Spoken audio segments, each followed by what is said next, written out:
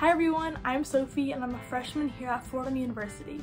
With housing selection coming up in a few short weeks, I thought it would be a great idea to make a little video guide of what kind of dorms and apartments are available to students if you're a rising sophomore, junior, or senior. So let's get into it. So first we have O'Hare Hall. O'Hare is home to Wellness Housing, Upper Class Science, ILC, ILC for Global Business, and the West Wing. O'Hare is a 3-wing, 5-level complex housing 559 students.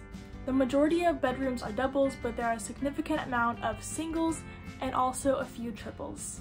Each double and triple will have their own private bathroom, but the singles have one bathroom between 2 rooms. There are 13 community lounges equipped with living room furniture, kitchenettes, and a TV and DVD. And most importantly, air conditioning is available. In terms of geography, O'Hare Hall is right above Urban Kitchen and the bookstore. Second, we have Finley Hall. Finley Hall consists primarily of triple bedrooms with a small number of singles and doubles, all with private bathrooms. Most triple rooms are designed with a loft for added space, and Finley is most known for the spiral staircases, which are not guaranteed, and some of the doubles do also have this loft.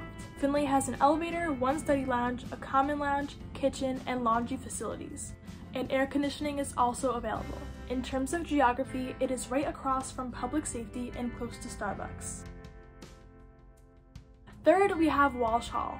Walsh houses 492 upper-class students who live in 2 and 3 double-bedroom apartments in this 13-story elevator-equipped residence hall. Each apartment contains a bathroom, a kitchen, and a living dining area. Walsh Hall also offers a study lounge, social lounge, and laundry facilities, as well as accessibility to the Walsh Gate. Walsh is in the middle of campus, yet on the very edge. And lastly, we have Campbell and Salis Conley Halls. Campbell and Salis Conley Halls offer a number of different types of living arrangements. Apartments are designed to house 4 students, either in 4 single or 2 double rooms, 5 students in 5 single rooms, or 6 students in 3 double rooms. The apartments are fully furnished and have air conditioning as well as a kitchen with a microwave and a dishwasher. There are also lounges on each floor. In terms of geography, they are right next to Cozy and close to Boar's Head, and the walk to the metro train station should be around 5 minutes.